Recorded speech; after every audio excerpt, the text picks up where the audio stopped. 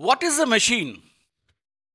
Do we remember this iconic question from this Hindi blockbuster movie, Three Idiots? What was the answer that we received? And we remember, that's the more important point, that machine is what makes life easier, simpler. Feeling hot? Switch on the button, the fan. Makes life more comfortable, more easy.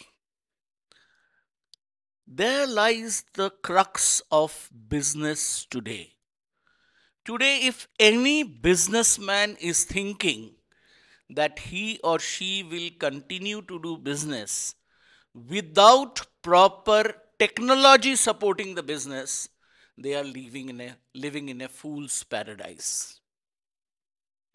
What is technology?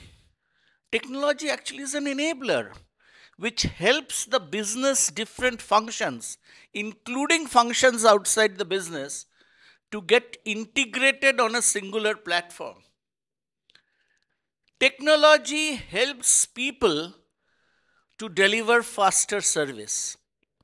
Don't we remember the days when we had to stand in the queue to get ourselves checked in the airline ticket check-in counters? Today we walk in with the boarding pass on our mobile phone. The Digi Yatra, if you see, has taken technology to the next level, where you look at the camera and you are given the gate pass. So what is technology essentially doing? It is increasing the customer experience. It is saving time. It is making customer experience uniform. And it is generating data which, when analyzed, can give great insights for business to prosper and grow through strategic decision making. Those of you who are not investing in technology adequately, you are actually increasing your busyness, which I hope you will appreciate and accept is not business. The important point is the technology being used by you aligned to the business dynamics of your organization and the industry in which you compete. The COVID has disrupted the customer journey. It has disrupted the customer expectation.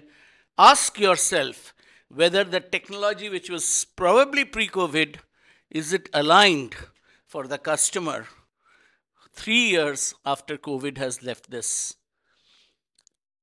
world? Perhaps not. We'll come back once in a while. But remember one thing.